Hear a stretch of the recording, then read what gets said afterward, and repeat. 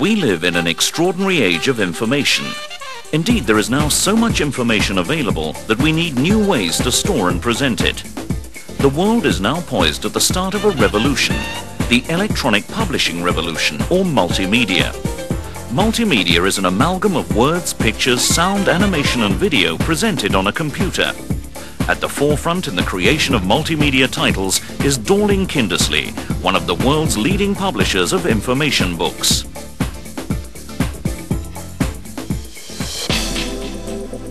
I find multimedia wonderful because it involves you. It's not a predicted path for you to go down, it's unpredictable. So everybody can learn in different ways. We've always attempted to make our books come alive with great illustrations and text. But now you can have what is an electronic book that moves, has sound and text, and interacts with the reader in a way the book never could. There is no doubt in my mind that multimedia will change forever the way children learn, and I believe that it won't be long before every home will have what we call a home learning centre. This is a wonderful way for people to learn. One of the most exciting books we've put onto CD-ROM has been The Way Things Work by David Macaulay.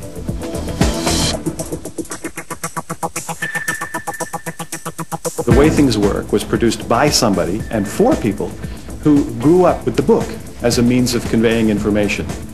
We've now produced a means of communication for an entire generation that accepts new possibilities of communication. What makes it truly interactive is that it enables you to look around the subject as you wish, exploring information not only through text and image, but through motion, sound, and surprise. More than 100 people now work on Dorling Kindersley's multimedia titles, creating illustrations, animations, video images, sounds, and text. Just a simple 4-second animation can take as much as 3 days to create.